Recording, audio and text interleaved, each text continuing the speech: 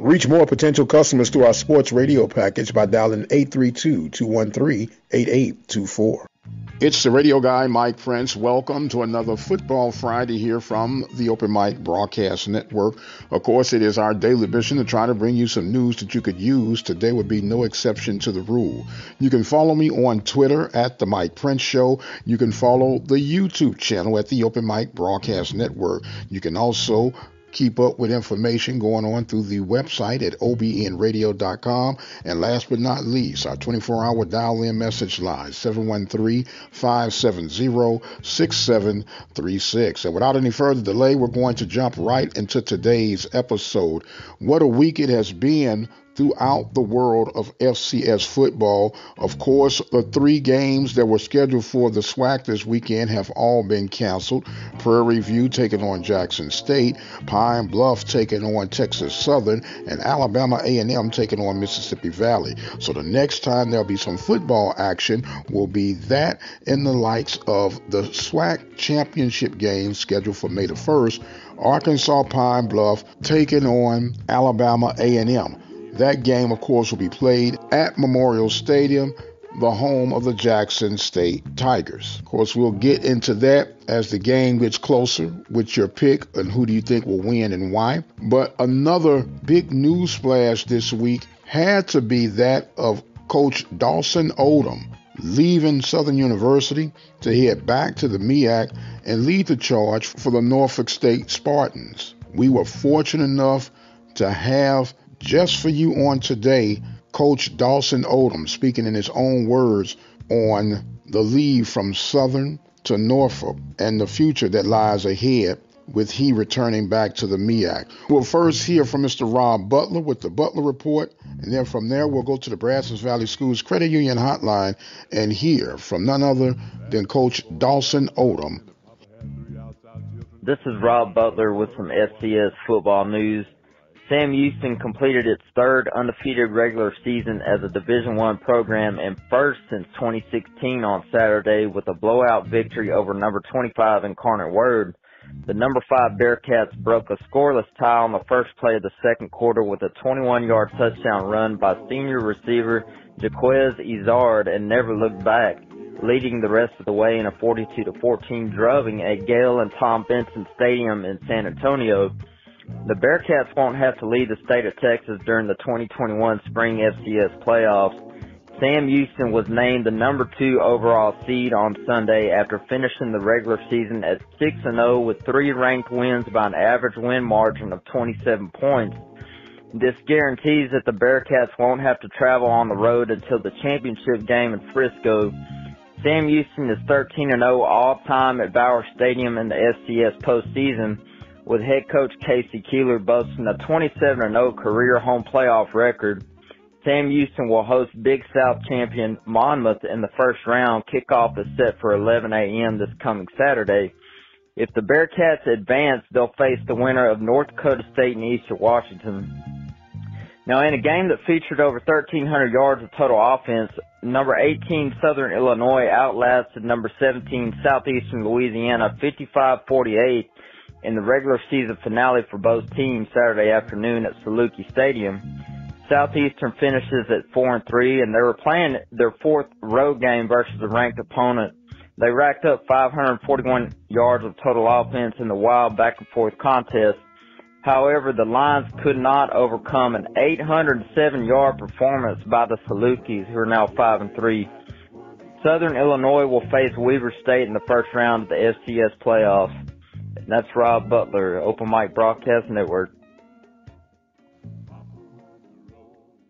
Brazos Valley Schools Credit Union has 13 different locations to better serve you. For more information, you can contact them on their toll-free number, 855-391-2149. Or you can send an email to information@bvscu.org. And welcome back to the Brazos Valley Schools Credit Union Hotline. We have on the line with us right now none other than football coach Dawson Odum. Coach, how you doing, sir? And thank you for making yourself available for us on today. Oh, doing great. It's always a pleasure being on. Yes, sir. Well, look, congratulations on your new deal You're going to be heading back home somewhat. Originally, of course, you're from Carolina, but you're back to the MEAC, familiar stomping grounds. What is it like for you to be the good son returning home? Well, the biggest thing is just the people. I think the people of Norfolk State are outstanding, the community, alumni, and it's wanted. I think it's a commitment there to build a program and build a program with some consistency of being in contention. And to me, that's important. I tell people all the time that I'm a kind of coach that I want players to feel like they're wanted at Norfolk State. And I do that with a love and caring aspect. And when they approached me, I felt like this was something that is on the beginning, and hopefully we can build it together. President Dr. Adams Gaston is unbelievable.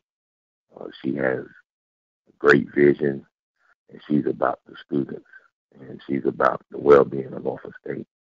And the AD, Ms. Well, with everything that's going on in the hiring practices and HBCUs, she said, I'm going to try to get a proven coach, one that's done it. And I'm grateful for that because you got hired off your track record, not off your name. And to me, that's important. And that's important to other coaches that may be coming and seeing me and what's going on. And I want them to know, keep their hope alive, because there's plenty of ADs like Ms. Well.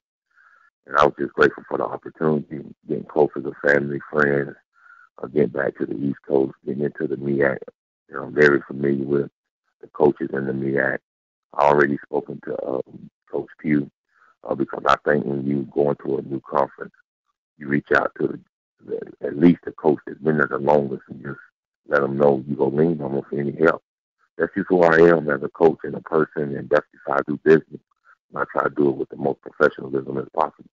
Yes, sir. Now, it's ironic that you would mention that because we did a piece earlier this week speaking about how your proven leadership is going to really be a needed thing, especially with some of the challenges that the MEAC are facing right now. And then Buddy Pugh, being the senior one, if you allow me to say it that way, will be able to somewhat pass the torch to you, because even though you're new back in the leadership role of the MEAC, you have a tenured, proven experience on the HBCU/FCS level. How important was that transition and that contact point of reference made for you and Coach Pugh?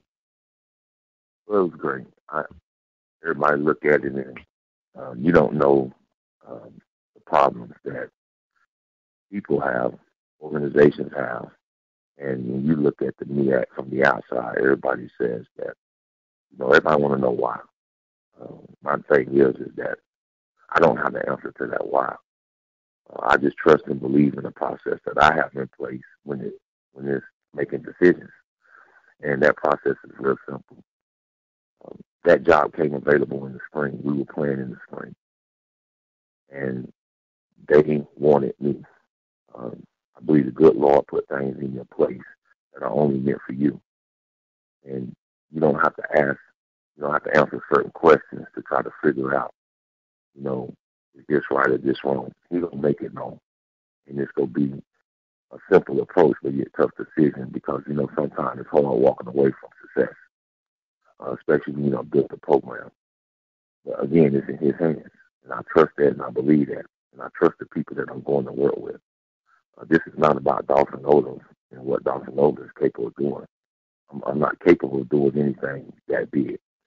I have to allow my God to lead my footsteps, and then I have to go meet the people and help the people understand in Norfolk State that this is a job that's going to require all of us, from the cafeteria, from the grass cutters, from the painters, every entity of the university. We have to work together and put our minds together to try to understand that, hey, we're limited in resources, but we're not limited in our creativity and our understanding. Therefore, we must be bigger. And if we can do that, I really believe we put this thing together the right way for some and have some success in the future. We're talking right now with head football coach Dawson Odum, now of the Norfolk State Spartans, on the Brazos Valley Schools Credit Union Hotline. Now, Coach, you may mention you had a successful run at Southern University. Then had my fair share of lumps being a Prairie View A&M alum of the body of work that you put in with your leadership role at Southern. when you are doing your thing, minding your business, how did this process even start with Norfolk knocking at the door, and when did it become a reality that this was going to be the best move for you to make? It started probably behind doors. I don't do anything during the season, so I don't talk to schools. Out of respect of my current employer, I just stay away. When Latrell Scott and his former coach decided to walk away, Norfolk began to do a national search. And when they did have a national search, I guess they reached out. And my agent said, look, if anybody's going to get the Norfolk State job, here's what they got to do. It's a state requirement. Everybody will have to apply. I said, well, look, I ain't got time for that, man. So if you want to enter my name, I'm okay with one back. And you just sit back and went through the season. Got to the end of the season, it was still open. So he said, man, they want to talk to you. So I said, huh? I said, well, I asked permission from my AD to listen. And that's how it all started. When they gave me permission to listen, I sit down with Norfolk State, and they put a plan on the table. And I'm about having the right plan. And that plan consisted of, my youngest one is going to be going to the 5th grade. I wanted longevity so that I wouldn't have to move her. And just a commitment to the program. Norfolk State said that, and they put that on paper. And to me, it was a no-brainer. Didn't want to leave, but in the best interest of my family and the best interest of my career going forward as a head football coach, I felt the people and the timing was right for me to go to Norfolk State. Wow. And I know that had to be probably one of the toughest conversations that you had with your staff and your players. How did that go over, Coach, when you let them know that you're going to be moving to new territory? A lot easier with the staff, because the staff knew they knew the battles that I was fighting. They knew how tired I was and yet still committed to the task. They knew how draining this pandemic was. When you're dealing with players and they got to bury parents and you miles and miles away from home, God has a way of opening your eyes up and saying, hey, what's really important in your life? And dealing with that and dealing with some of my coaches that are from Louisiana, having to deal with a hurricane, how they have to relocate their families. And I'm seeing how everybody else is in position to help their family. And I'm so many miles away. It's kind of difficult for me to help my own family. And that just opened my eyes and just really gave me a different perspective on life. And the coaches knew that it was difficult. We've been winning at Southern University, but all people see is winning. They don't see the hard work that goes into winning. They don't see some of the things that we have to deal with on a day-to-day basis that go with that winning. And that's just a part of it, because that's not who I am. I'm not a negative individual. I have zero negativity in me. I'm all about positivity. I don't worry about what I don't have, because I believe that I got smart enough people around me that we can put our minds together and just focus on the task in front of us and be successful. So I got the noise, but I got the distractions, and that's who I am, and that's what we do. The players was more difficult, though. The players were more difficult because I know what it's like to not have a father and grow up with that. And you've been with these guys for 4 and 5 years, and it's tough to tell them bye. It's tough to walk out on them. But that's why you have a process in place, and you have to teach them that life happens. You teach them that things in life happen that you can't control. We don't have to agree with it. We have to be understanding to it. Tears will shed it, emotions, and because you're gonna feel that way. Because I'm not a football coach.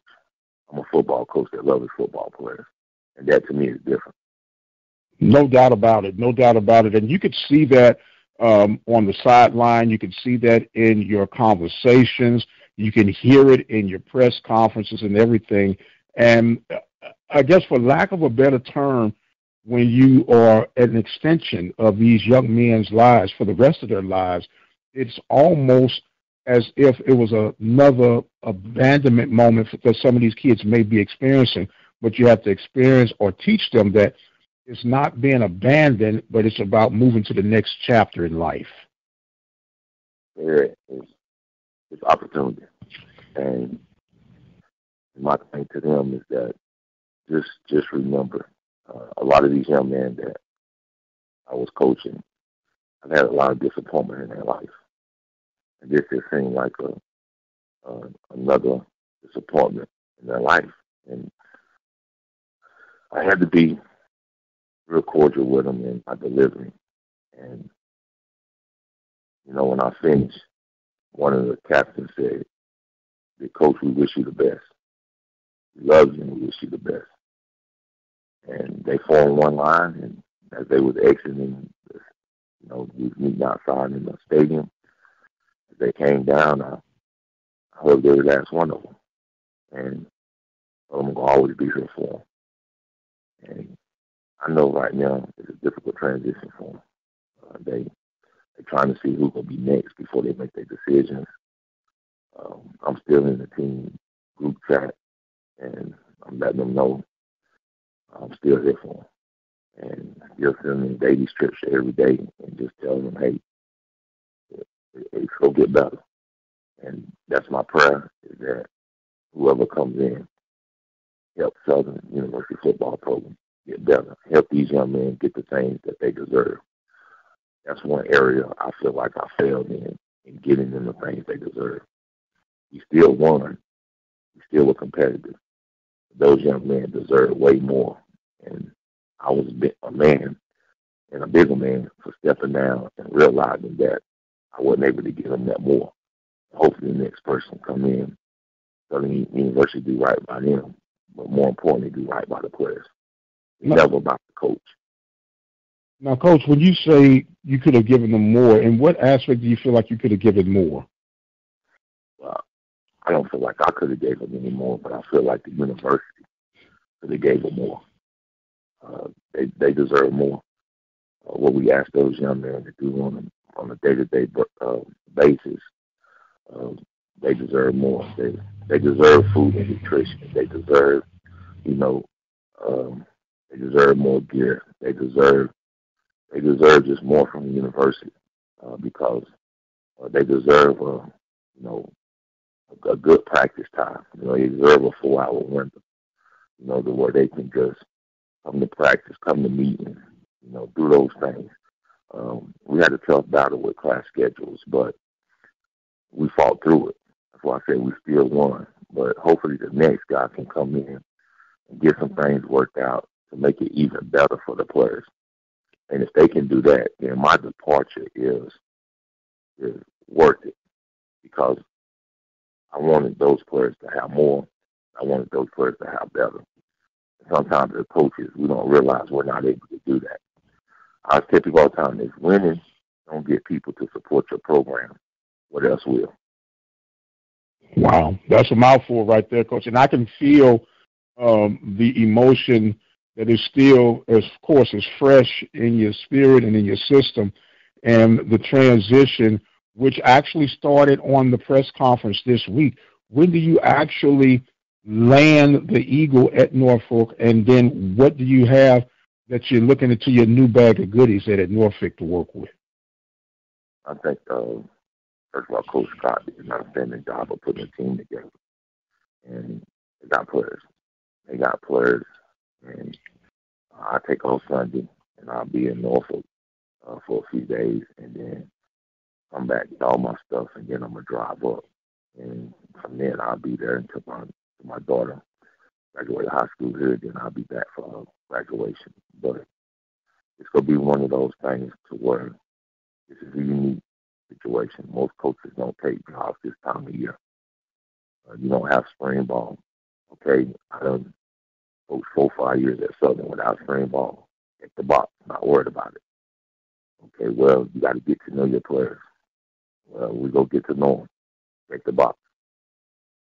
Players are they here for the summer. Okay, they're not here for the first part. We'll be here for the second part. Let's get a plan in place and let's go to work. Coaching staff, you need a mixture. Can't just go bring everybody in. You're going to need some of the guys there. You got to retain somebody. All right, let's figure out who they're going to be. Check the box. And my plan is just so ABC. It'll be well thought out. We'll take our time. But the people that go on this journey at Norfolk State are going to be impressed by the people that we bring in, by the people we are, and by the people those players become. And that, to me, is the process and how we go about doing things. Are we going to win right away? I have no idea. But we can't win right away if we don't win day one. That's our approach. One day at a time, 1-0. Every day we got to win the day. Zero negativity. If we can do those things, we got a chance. We got a chance. Very, very well thought out, sir. Now, I'm assuming you've yet to even have 1 ounce of conversation with any of your players that you've inherited at this stage. Yes, I've spoken to them via Zoom. I met with them, and I'm looking forward to meeting with them on Tuesday in person. Have those guys to come by and just get this thing off to the right start. I met with them on Zoom, so I owe it to those players that I meet with them as a team, and then we form one line, and we do formal individuals one by one. You come up, I shake your hand, introduce myself, and introduce yourself. We're not going to get off to no started with a team meeting. The team meeting is just so we can organize the individual meetings. I owe that to them. Respect must be given in order for respect to be received. No doubt about it. Now, in your press conference, and you've been very transparent from the day that I've came across Dawson Odum at Southern University, the trend that's going on right now, hiring splash names, some unproven names even, and the fact that you were thankful for Norfolk to take a chance on you as a proven commodity. From your coaching ranks and pedigree, are you seeing a slight sign of disrespect with the way some of the trending hires are going right now? I wouldn't say it's disrespect because each school, you don't know each school's reasoning for doing what they're doing. I would just say that it's different. It's something we haven't experienced or seen. But difference don't mean bad. It just means frustrating. It's frustrating to the ones that never got a chance to sit in that seat to even interview. And that's where the frustration comes from. But you can't fault schools from doing what they think is best for their institution. And you can't fault coaches for doing what they think is best for them and their families. This is a business. And this part of the business is the part that is the most difficult to deal with. But I do believe there's some qualified guys out there that haven't had a chance. That's been good at Division II schools or Division II head coaches that looking a chance to move up, and qualified assistants that are coordinators looking to step in that role. But it's hard. It's hard when you don't receive those opportunities. But I do believe what's going on, because I've had a chance to talk to D.L. Sanders, and I haven't said a lot about it. I don't really talk about other coaches, but I evaluate and I observe. And what I'm learning from looking at Deion Sanders is that Deion Sanders has a powerful name. Everybody knows him. He has powerful connections. But he's also trying to shed light on the good with HBCU, but also how to shed light on correcting what's bad with HBCUs. And people say he come off the wrong way, but a lot of this stuff is swept under the rug, and people don't realize it. I can't bring out negativity like that because of who I am and what I mean. But Deion Sanders can. And when he brings it out, it gets fixed. But he don't only just bring it out for his institution. It's recognized at other institutions as well. He's not trying to bring down Jackson State. He's trying to take Jackson State somewhere that only he really believed that he had the power to do. And you can see it. They're doing some things. Yeah, it's a little rough in the first year. But his overall plan and his overall perspective of what he's doing, you have to really get to know Dion and really observe it to be able to see it. I don't really know Eddie Joe if he's just getting in, but I do know that what Deion Sanders is doing is he's connecting himself and using his connections, and they're trying to do something at Jackson State that only he believes he could do. And if he can do it at one HBCU, maybe others can look at that and say, we can do it too. Okay, very well stated, and as I say, duly noted as well for that.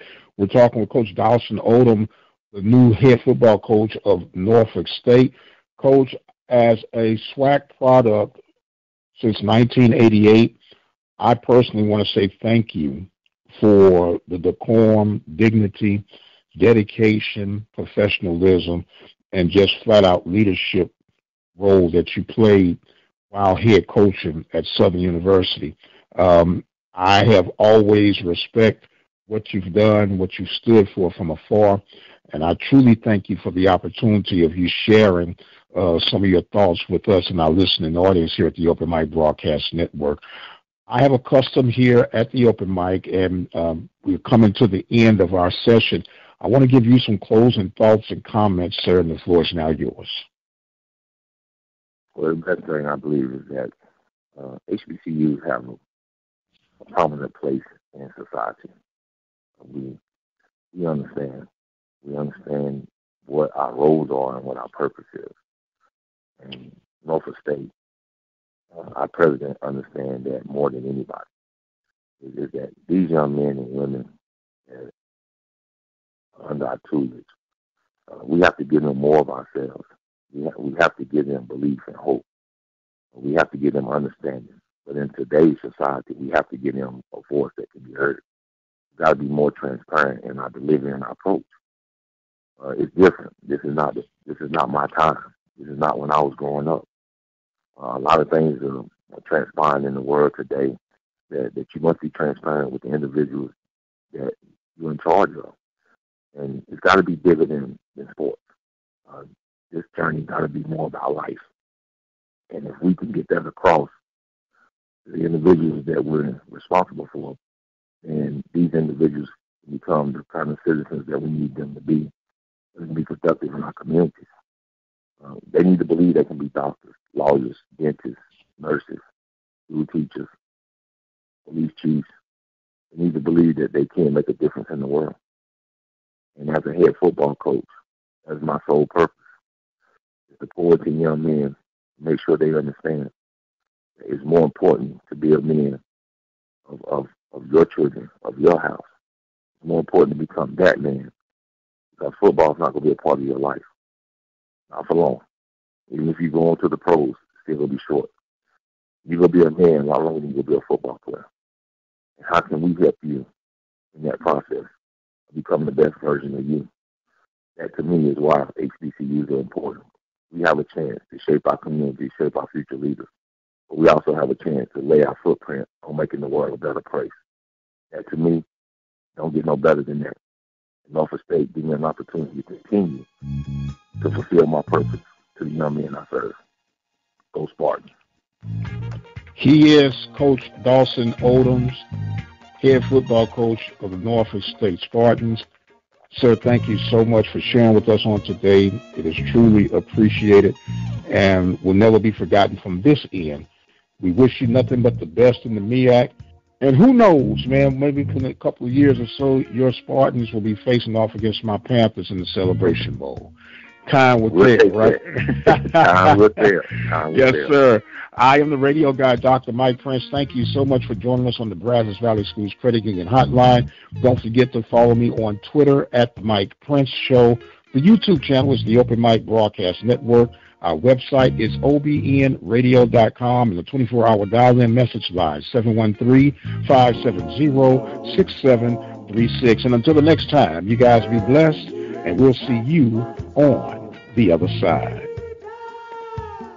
The Open Mic Broadcast Network would like to take this time to recognize its sponsors and underwriters: Attorney Lee Van Richardson, Brazos Valley Schools Credit Union, Prairie View Athletic Club, Temple of Refuge Ministries, Reflections Paint and Body Shop, Helping Hands Lawn Service, Diva Skin Conditioner, Purple Drip Daiquiri and Grill. For more information on how you can become an underwriter or a sponsor here at the Open Mic Broadcast Network, our number to call is 832-213-8824. Serving the community through faith and athletics. The Open Mic Broadcast Network, Prairie View, Texas.